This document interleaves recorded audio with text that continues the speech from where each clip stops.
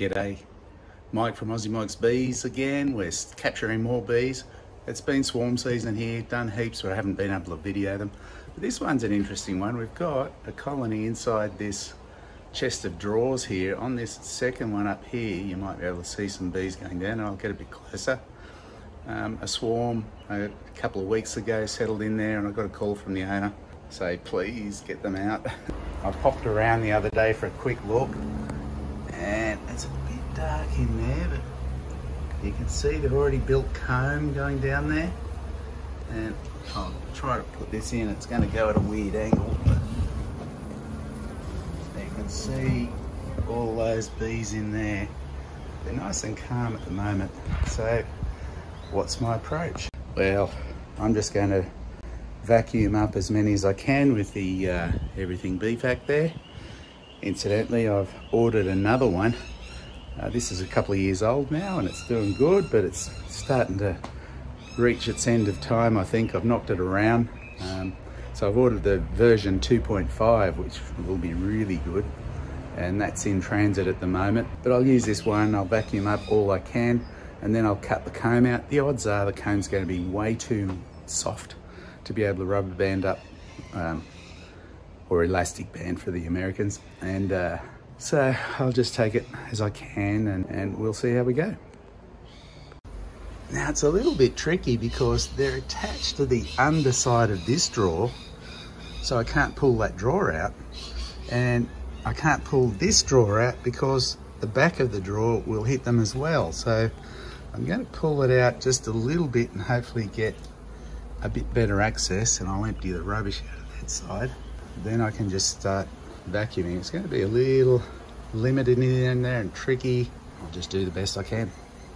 The side over here didn't want to move. It seems, I think they've gummed it up, but I got a little bit of room in pulling this side out. That's good as I can get. And it looks like they've chewed through something to make all of this yellow powder. Maybe there's some insulation or something in there that they've gotten into. So that could be a problem with the vacuum, because that might get sucked up. But I might get a putty knife and just scrape that out of the way a bit. It's handy, it sort of came away in one clean movement, so it's helpful. I wouldn't want to suck that up.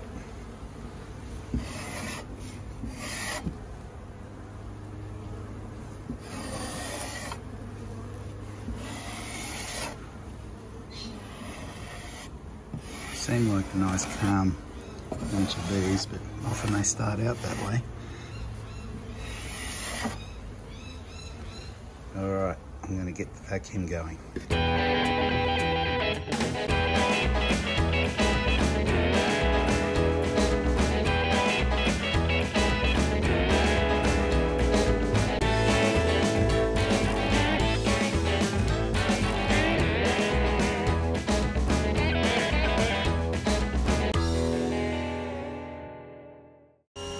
So it's been about 15 minutes and I've been vacuuming up slowly and getting all these bits of comb out, quite a bit from that drawer.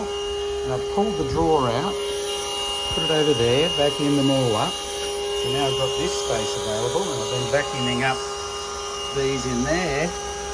But look how many more there are. Plus, this top drawer's full of them as well. Still vacuuming.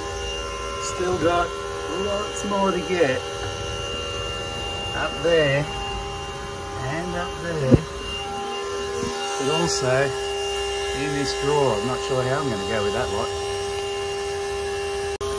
And it's still going. So I've got that last drawer out there. Still got a bit of comb at the bottom, but look at all of these. Still going, monsters worth. Going to be here for a while yet. That's all the comb I've pulled out yet. So still going, even in this drawer next door. Still getting plenty there. But man, I've got to attack that lot there. There's a bunch of comb falling in the bottom. So onwards and upwards.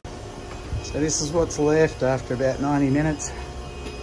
I pull the drawers all apart, put this upside down, scraped all the wax out. A few straggler bees.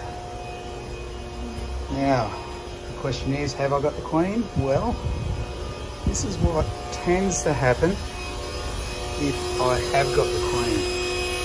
I get a whole bunch of bees gathering up around these doors. That's not 100% like everything in beekeeping. It's only a percentage of whether you're right or not having the queen, and there's also a possibility that I've damaged during sucking her up. I had my queen cage there ready to catch her, kept my eyes open, but it was really dark, and I've got this wall with sunlight coming through it, and it made it really difficult to see. So this was an interesting challenge. It's a massive hive. What I thought was just one drawer worth was half this set of drawers. They were just packed everywhere. So I've got them all in the bucket of the Everything Bee Vac. It's still humming away there. I'm gonna just get up to the car, switch it off. Now it is heavy with bees. I think this might be the heaviest I've ever had. It is chockers. So I'm going to, like I said before, I can't turn the speed down any more than that. And that's about mid-normal speed. So I've got a new controller on order with the new bucket. Hopefully that fixes it. So I'm going to take these home. And if I've got that queen in there, we should be lucky. I'm going to put them in a new box. And I'll show you that end when I get there. For the homeowner, well, they're getting their chest of drawers back and a few tools that were trapped in there and a bunch of other things. So I've left it all open and apart so it doesn't look at all attractive to the bees. They can give it a scrub and just let all those stragglers wander off and, well, drop dead. That's what they're going to do. And hopefully I'll get a new successful colony out of this in my apiary. So I'll see you at the other end.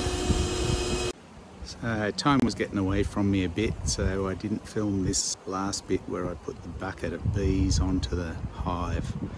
But you can see I've got the hive here ready for them, and that bit of white there is just a bit of core flute, like real estate sign material, and I've got a hole cut in it that matches the size of the hole of the bucket. So what I do is I pop the lid off, see down there, that's the air filter that keeps the bees in there and don't get sucked up into the motor. So I pop that off and then I put the bucket upside down onto that hole. Then they can work their way down into the frames. I've got new foundation.